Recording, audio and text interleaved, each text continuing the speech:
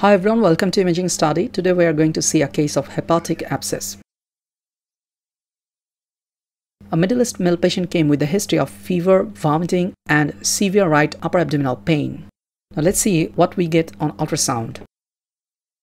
Here is the ultrasound of this patient. You can see an irregular thick-walled complex mass with heterogeneous echogenicity noted at the right lobe of the liver at the segment 5.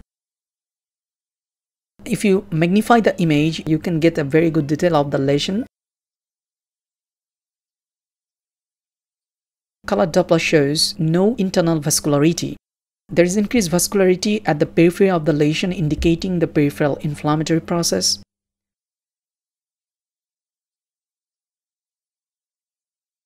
The gallbladder wall appears thickened with pericholecystic hyperemia on Doppler.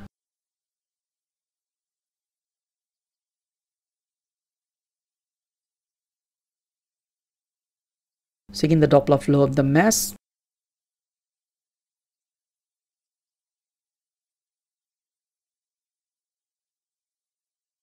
The lesion is about 8.7 into 6.7 centimeter, which is quite large, and the patient was having severe pain during the examination.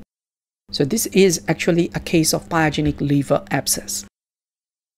Now in summary, we can say an irregular thick-walled complex mass of heterogeneous echotexture is noted at the right hepatic lobe involving the antero-inferior segment, that is segment 5. Color Doppler shows no internal vascularity. Peripheral vascularity is increased due to inflammatory process. Adjacent gallbladder wall is thickened and edematous due to adjacent inflammation. Now the take-home message. Deeply seated hepatic abscess with severe pain and fever usually suggests pyogenic abscess. The malignant lesions will have central vascularity on Doppler. So vascular flow patterns on Doppler will help you exclude malignant lesion. Thank you for watching.